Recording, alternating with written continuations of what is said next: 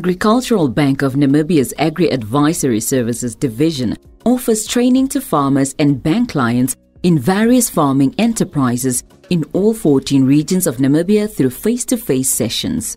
The Agri-Learn online platform will share production content on various agriculture farming enterprises to build the knowledge of farmers from all walks of life. Join us as we embark on this virtual journey towards sustainable farming as we zoom into the basics of crop and horticulture production.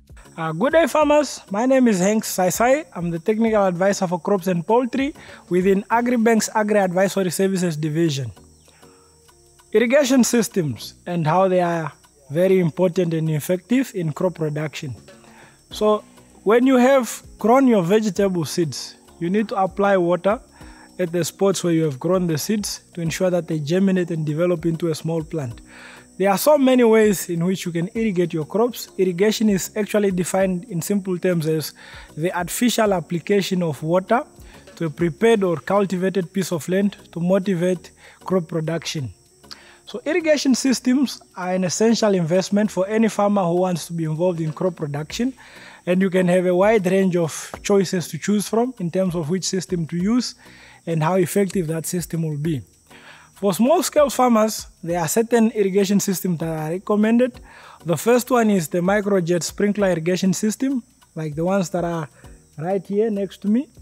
These ones, they have rainfall effect in which they release water. So water drops from the top downwards in a very soft manner to ensure that the surface or the soil in which your crops are growing is moistened.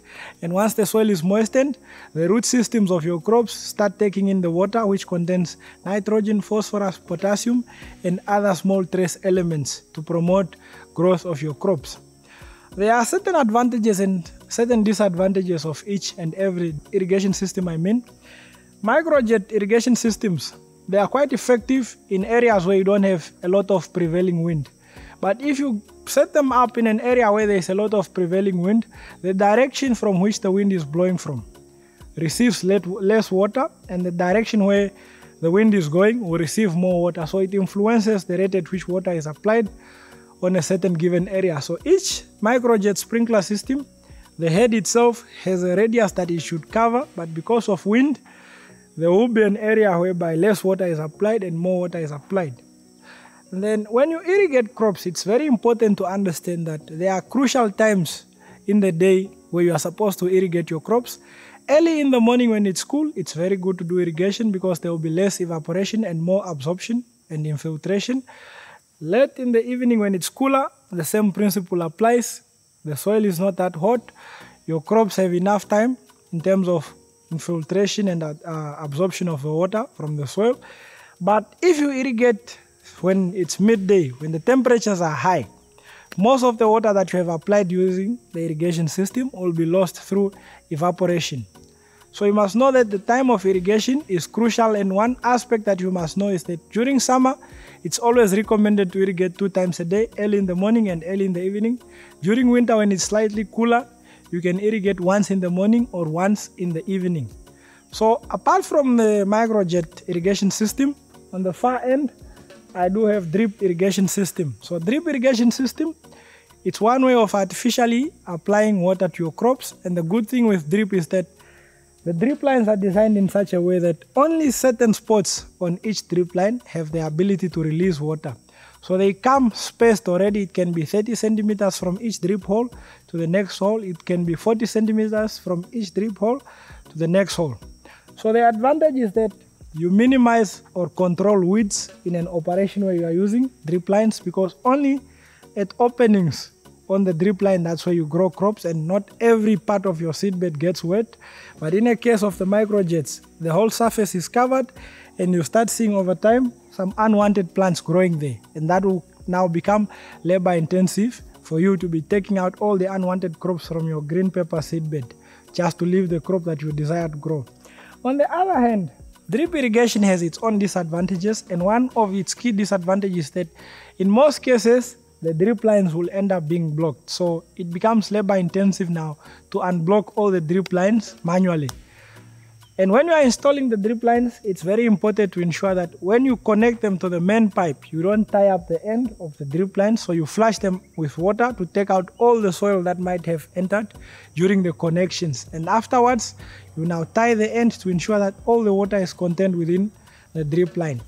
So apart from drip irrigation and microjet irrigation, some advanced farmers use center pivots. These are irrigation systems on most commercial farms that produce on more than 100 hectares or more than 50 hectares of land to just produce crops.